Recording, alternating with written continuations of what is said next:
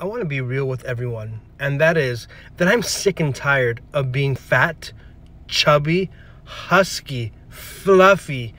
I'm sick and tired of being overweight.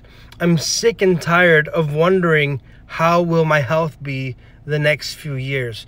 I'm sick and tired of having to buy new clothes constantly, and then I have the old clothes, the ones that fit me like 3 years ago, and I tell myself, one day I'm gonna fit into that size 30, 32 waist pants. And you know what? 3 years go by and no change. I still don't fit into it.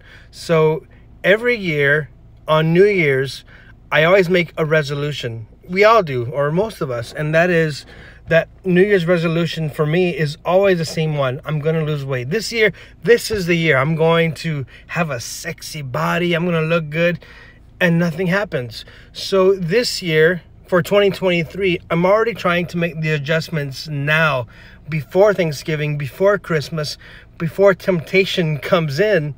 And it's good temptation, Thanksgiving, you spend time with the family, or Christmas, or New Year's, or whatever celebrations you have, if it's your birthday, Halloween, whatever.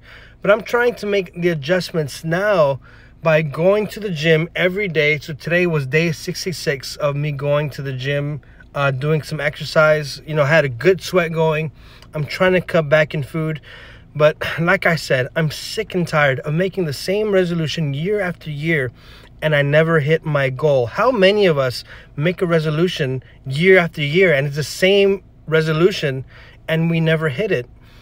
I want to change that, at least for me. And I hope that I reach my goals, but I got to start somewhere. So instead of starting on January 1st, I want to get a head start because I need it. So if you need a head start before the year starts, before making those resolutions, start now. Start making adjustments. Start loving yourself. Start taking care of yourself.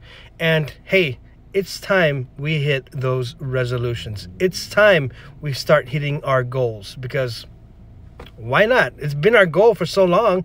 Might as well do it. So let's do it.